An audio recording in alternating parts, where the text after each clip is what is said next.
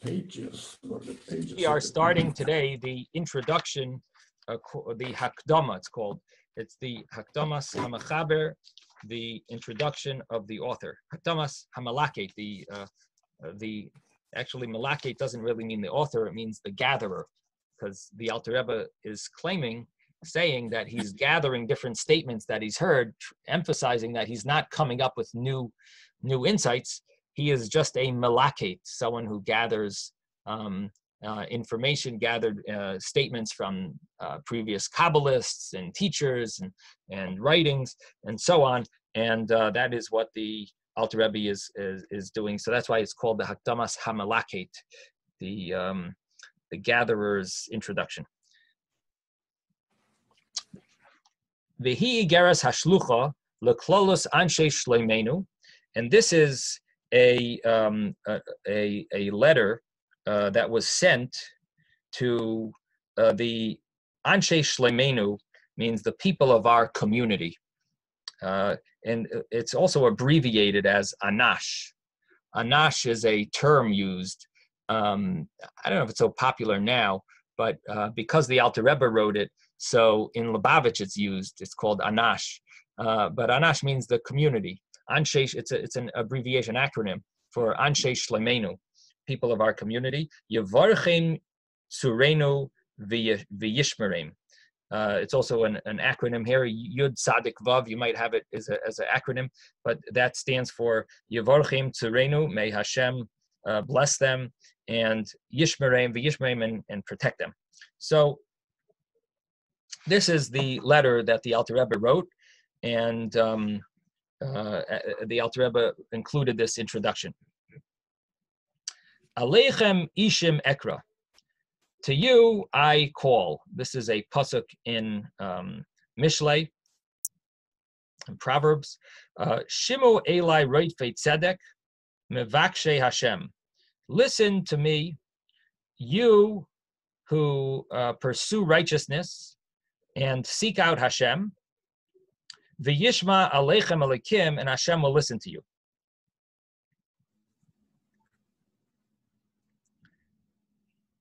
L'migadol ve'ad katan, from the greatest to the smallest. Kol anshe shleimenu dimdinasenu usmuchay shelo, all the members of our community in our land and the neighboring lands.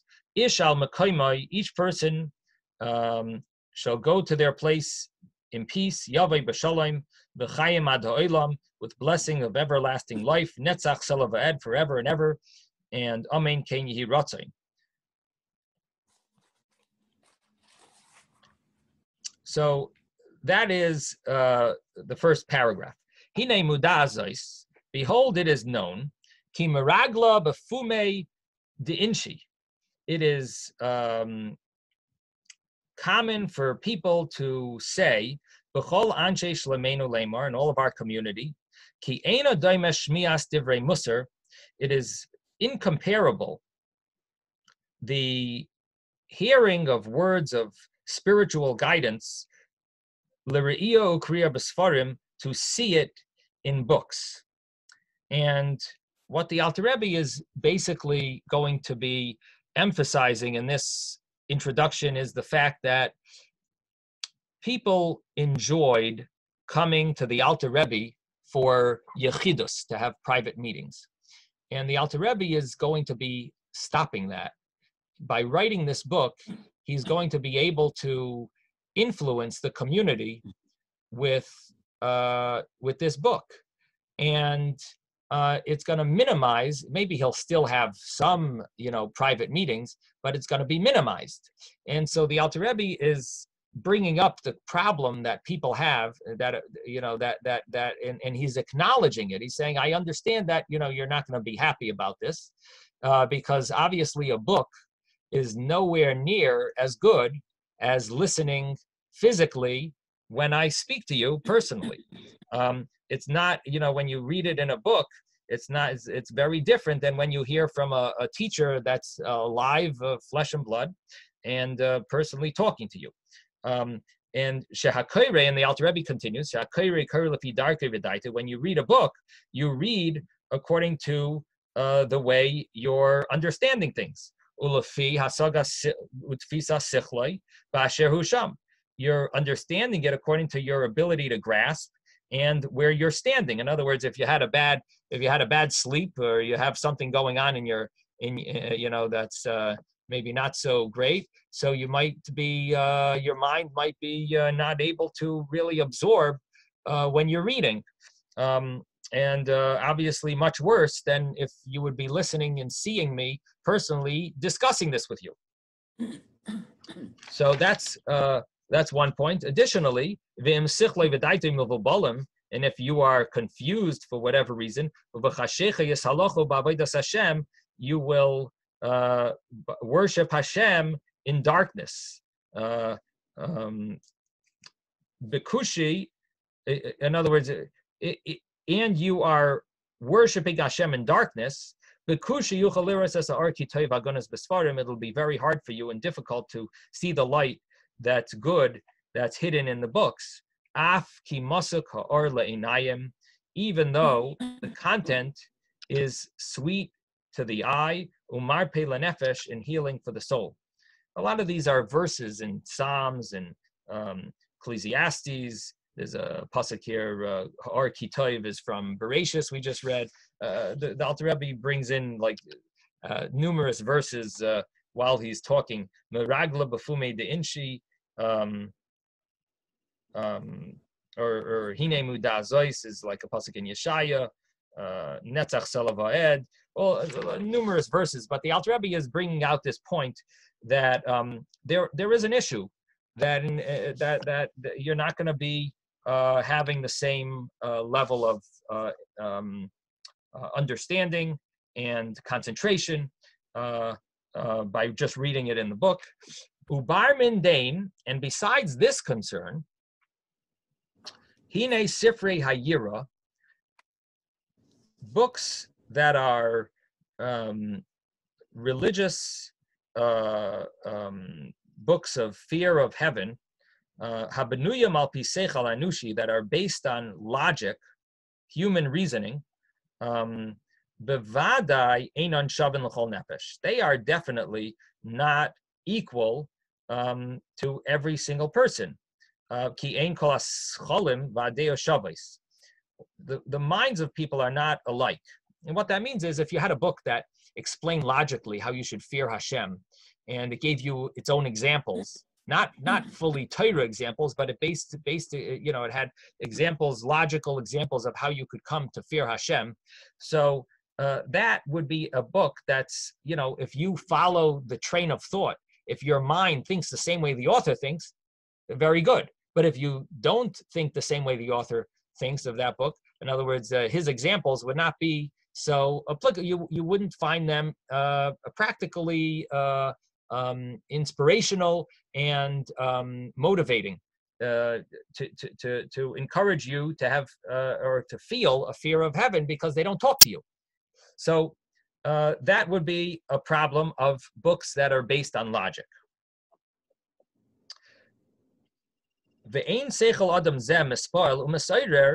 The mind of this person is not inspired or awakened from what your friend would be inspired from. So certain people inspire certain people, and certain ways of thinking inspire, they're the people who think in the same way. So that would be one issue of a book.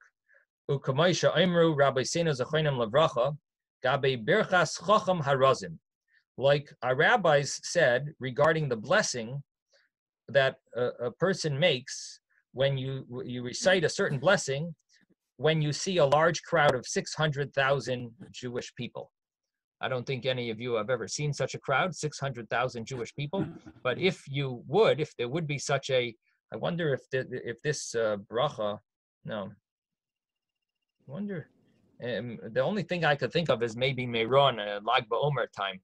But I wonder if they ever reached such a level. That would be interesting to be able to make this bracha of Chacham Harazim. So. But in any event, maybe after Corona ends, all the Jewish people who often go to Israel and they're all waiting, maybe there might be some huge huge group that comes to Israel. Maybe we'll be able to pull off this bracha. But this is a special bracha called the bracha of Chacham Harazim. Now, Chacham Harazim means the wise who knows secrets. And basically what the bracha means is that you thank Hashem, you honor Hashem and praise Hashem, that He understands the secrets of every single person, all the different ways of thinking. So when you have a group of 600,000 people, you are able to praise Hashem that He knows the minds of all these 600,000 people, every single person's mind, and He knows the secrets of every. So that's called Chacham Harazim. Al Shishim Riboy Mi Yisrael, on 60 10,000s of the Yidden, which means 600,000. Riboy means 10,000, and Shishim is 60, so that equals 600,000. She'ena deyosehem doimai zu lezu v'chulu. Their attitudes are not the same. It says, just as their faces, ein partzufeim shavos, ein deyoseim shavos. Their faces are not the same, and their mind is not the same. And this is a unique bracha, and it emphasizes the fact that every person's mind is different. Like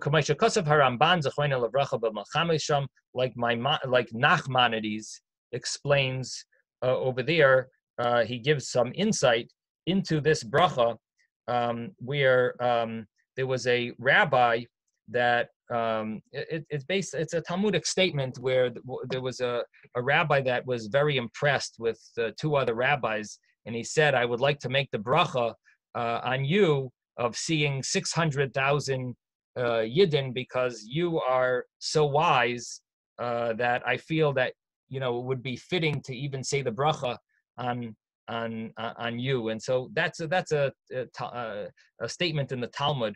And the other rabbis argued with him, like, how could you say such a thing? But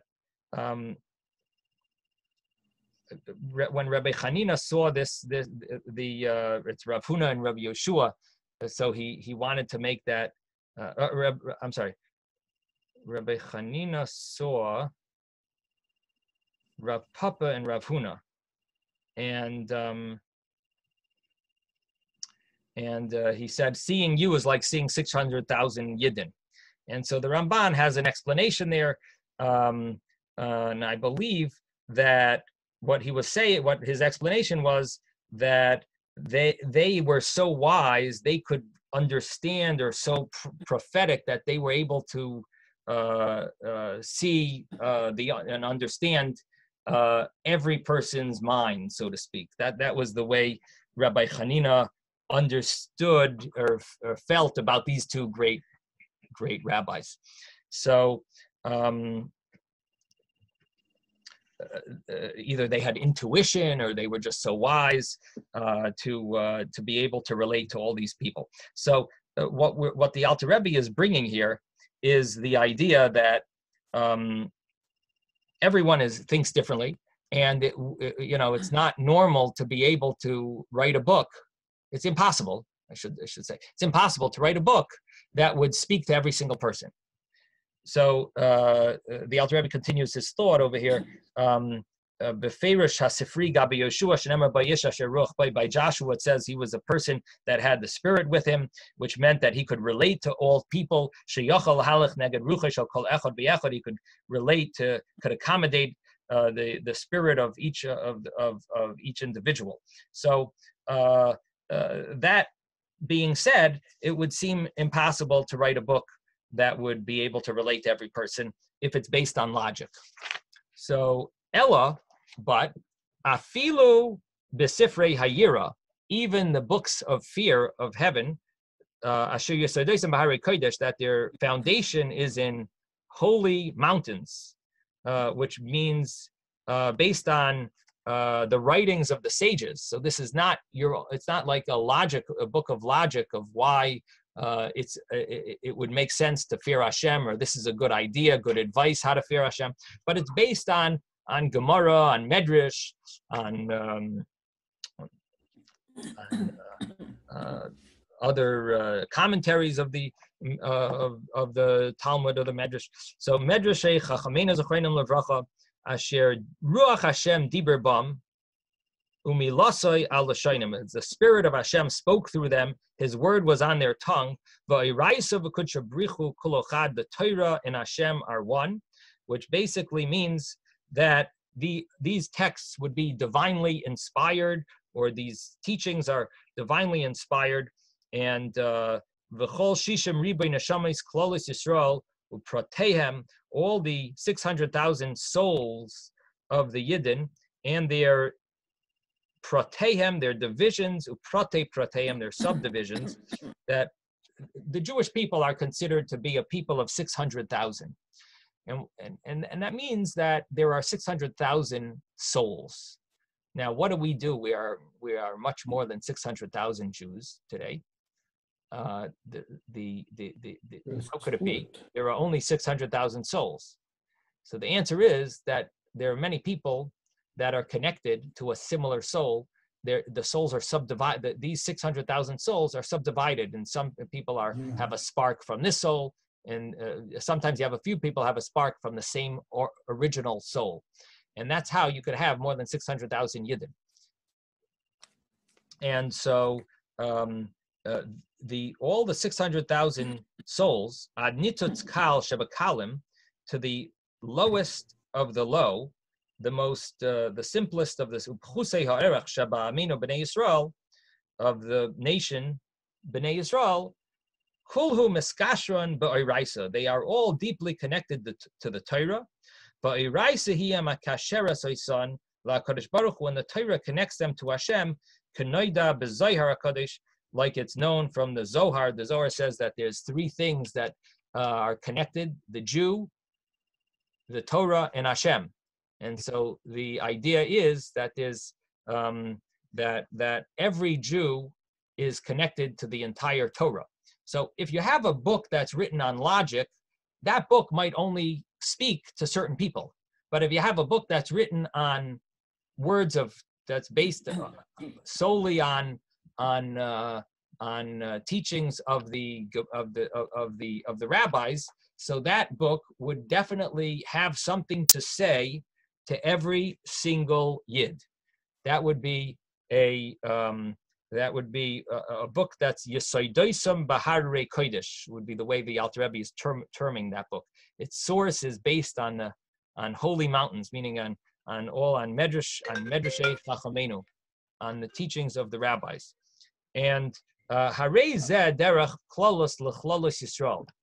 Nevertheless, even such a book would really speak to the majority of the Yidden. There's always individuals that might be that would, so to speak, fall through the cracks, or not. It wouldn't really speak directly to them. In general, every single Yid is connected to every single part of the Torah, but there might be certain parts that a person might be more inspired from, and another person not. And so even such a book, which is great, it still has its limitations. And of course, every halacha is applicable to every single Yid, but there might be certain points in a medrash that might not speak to you; it'll speak to someone else. And therefore, you may ask that this is not really the best way to end my private audiences by writing a book, because there are going to be people that are going to fall through the cracks.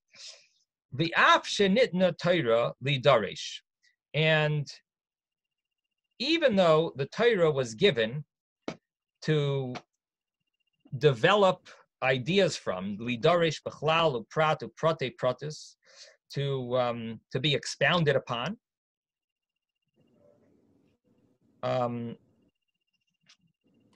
And so every person should be able to get something, l'chol nefesh pratus mi Yisrael hamushreshes ba, to every single prat, every subdivision, I guess, of the souls, or every single individual of the Yidden that is has its roots, that his soul is rooted in the Torah energy.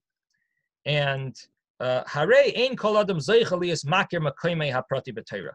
Nevertheless, not every person merits to identify his specific part of the Torah.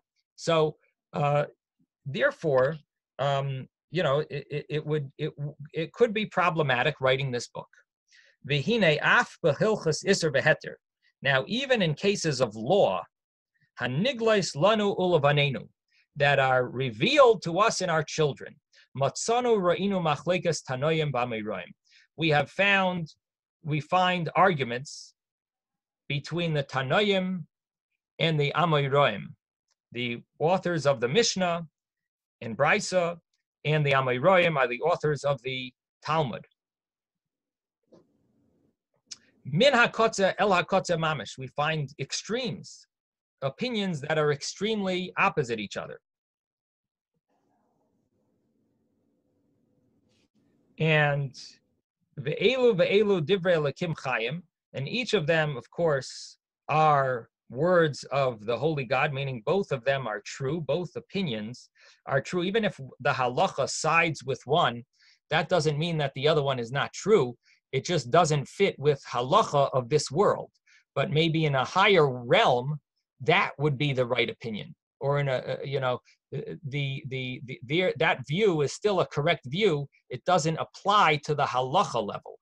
It applies to the pshat level, to the drush level. It's not applicable to the halacha, but it's definitely true. It's elu ve'elu divrei Elokim chayim. These and these are words of Hashem who's alive, meaning both statements are alive. So lashon rabim, and it uses the plural when it says Elokim and chayim. It says the words plurally, Elokim and chayim. It uses the plural because al shem makar hachayim l'neshamas Yisrael. The diversity is sourced in the makar hachayim, and the source of life of the souls of the Yidden. So the reason why they are stated in plural,